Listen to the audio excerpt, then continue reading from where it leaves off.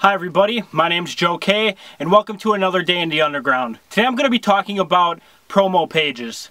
I've come across a multitude of different kind of promo pages. Some of them run by rappers, some of them run by labels, some of them run by hip-hop fans. Now the best out of the three is going to be the one that is ran by the hip-hop fan, because there's going to be no selfish motives behind what or who they're promoting. They have one objective. More than likely it's to share great hip-hop music or and to make money. Right around the time of the Don't Funk Up Our Beats contest, there were a lot of pages that just kind of emerged out of nowhere.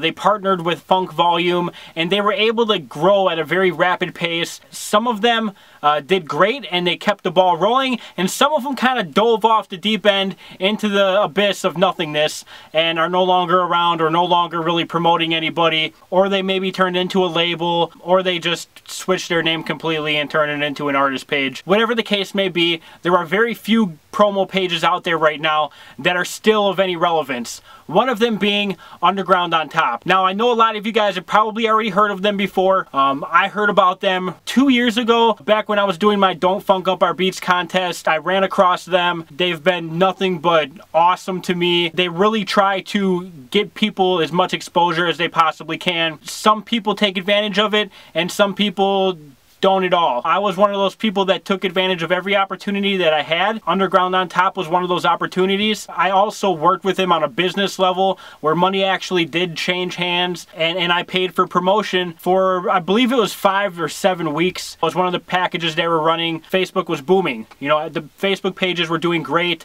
and right now it's kind of on the decline for a lot of pages. Underground on Top has still been able to keep its relevance and still been able to give artists that extra boost and exposure that they're more than likely looking for. Now the question comes into play of how much money should an artist pay for promotion? There's no right or wrong answer to this, but I can tell you that there's a lot of smaller pages around that 5,000 like mark with no activity that are trying to charge $35, you know, for a month of promotion, and quite frankly it's a waste of your money.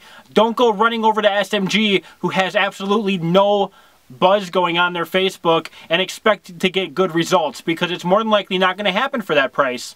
Does that mean that SMG can't charge people for promotion on their page? No, absolutely not. It needs to be on the right scale. And what I mean by that is if they only have, you know, 5, 6, 7,000 likes, however many likes they have, but they're only getting maybe 5 to 10 people that are consistently active on the page, it's not worth the $35 investment, especially when you can go to Underground on Top and get a 3-month promo package for $60. I'm not saying you necessarily need to pay these people for promotion every time you want something shared, because most of the time, if you're polite, if you're understanding, and you are patient, they will more than likely share your song for free.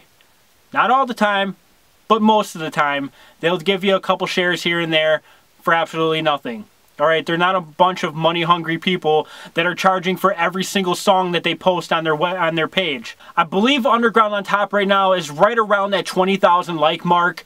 They're really kind of at the sweet spot as far as Facebook goes to be able to charge, because they're getting that activity still. It's not just about the number of likes, it's mostly about the amount of activity that they're getting on their page, and they have still been able to keep up that activity despite what Facebook has done and completely screwed every single page on Facebook. Underground on Top is also run by a hip-hop fan. Yeah, they have their flaws. They help manage the rapper. I don't hold it against them. With that being said, it was always in the back of my mind when I heard that they were starting to kind of dabble in managing artists, that they were no longer going to be a promo page, that they were just going to start strictly promoting their artist and use the fan base that they were able to gather and convert that into more of like a label type atmosphere, which, you know, honestly hasn't been the case. Yeah, they promote yeah, they promote a couple other artists that they're helping manage, but they haven't taken away from the underground community as a whole. I definitely have to give it to them in that regard. They've really stuck true to their roots and what they've been trying to do since day one, and I have no complaints in that regard. There are other pages out there that consistently do bad business. Not following through with artists, it's not conducting good business ethics. When you say you're going to do something, you need to actually do it, because as a promo page, an artist page, anything, if you're not following through with what you say you're going to do, people are going to start to talk and the word is going to get out there. It's one of the reasons why me personally, I cannot tell the people that are watching this video to go do business with a page like SMG. And I know who's done good business and who's done completely crappy business. Underground on Top has always done great business with me. When you're starting out as an artist, I think using a page like Underground on Top to get your music out there is a great investment. When I did it, I gained about 100 likes on my Facebook page, which right now, 100 likes on your Facebook page pretty much means nothing because, let's face it, Facebook pages are going down the crapper real quick. I was still able to gain fans from that experience. I was able to make a lot of good connections with artists, and I was able to, most importantly, get people to hear my music and buy my music. I think it was one of the better choices that I've made, especially coming up as an artist and not really having much of a buzz. It was a great thing for me. Now, it may not be a great thing for you because maybe you've already been interacting on Underground on Top. Maybe you've done promotion in the past. I would highly recommend you space out your promotion because there's only going to be a certain amount of people that are going to keep active on pages. Whether it's Underground on Top or anywhere else, you're only going to be able to tap into the people that are active on that page the majority of the time.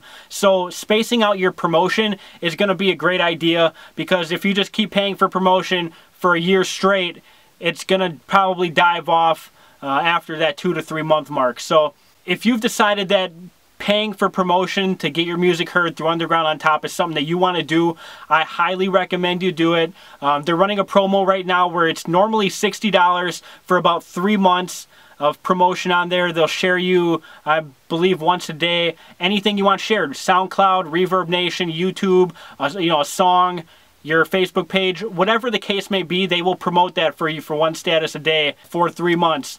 For $60. If you're watching this video, use promo code UOT on top and they're going to give you a discount. It's only going to be $40 for that 3 month promotion package. If you'd like one of these awesome Underground on Top t-shirts, they're only $20. You can hit them up on their Facebook, send them a message, say, hey, just watched Joe K's video. I want to get one of the t-shirts. He said you're selling them for 20 bucks. They'll send those out to you fairly quickly. They're very high quality, great t-shirts. I've already put it through the wash a couple times to make sure that I'm not promoting something that's complete crap, so you can rest assured that your t-shirt's going to be great quality. If you have any questions, any comments, feel free to drop them below.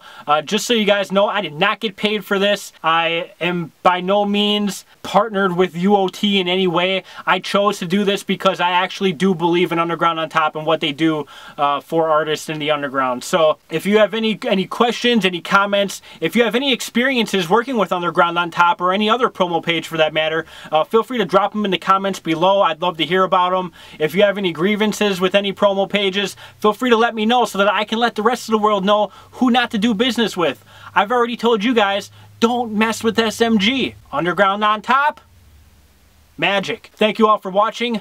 My name's Joe K. It's just another day in the underground. See you next time.